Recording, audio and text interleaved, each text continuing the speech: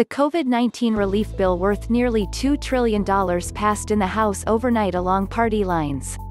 By Bryant Reed February 27, 2021 at 5:32 amPITTSBURGH, KDKA, House Democrats have handed President Biden his first major victory of his presidency. The COVID-19 relief bill worth nearly $2 trillion passed in the House overnight along party lines. But don't start counting that stimulus money yet. Millions of Americans and businesses are one step closer to another round of financial relief. The package includes $1,400 stimulus checks for individuals earning less than $75,000 per year, boosts federal unemployment payments to $400 per week, an increase to the child tax credit, additional funding for small businesses, $130 billion for schools. It also includes assistance for rent and food, money for vaccine distribution, and aid for state and local governments. Republicans have slammed the plan as too costly and too wasteful. Our job today is to move quickly to address the physical, emotional, and financial health of all Americans, and we can accomplish all three of these priorities through passage of the American Rescue Plan, said Representative Ed Perlmutter, DCO.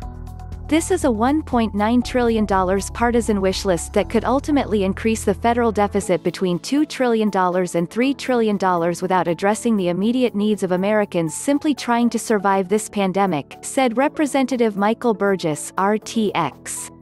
The bill will now head to the U.S. Senate, which could land there as early as Monday. Democrats want the bill on President Biden's desk before federal unemployment benefits expire on March 14.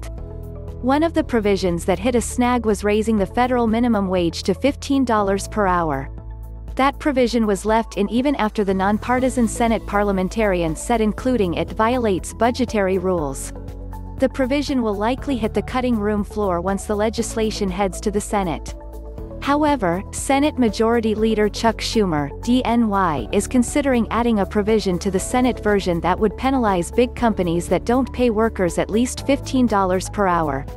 If approved, money from the federal COVID relief plan would help our region in a number of ways.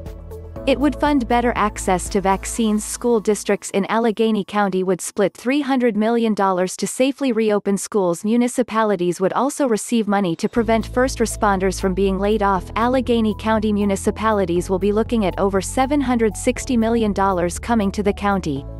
The City of Pittsburgh alone is going to get $327 million, said Representative Mike Doyle, D. Forest Hills. The bill also includes PPP grants for small independent businesses, money for food stamps, money for rental and mortgage assistance, and a new restaurant revitalization fund. You can read the American Rescue Plan Act here. Bryant Reed.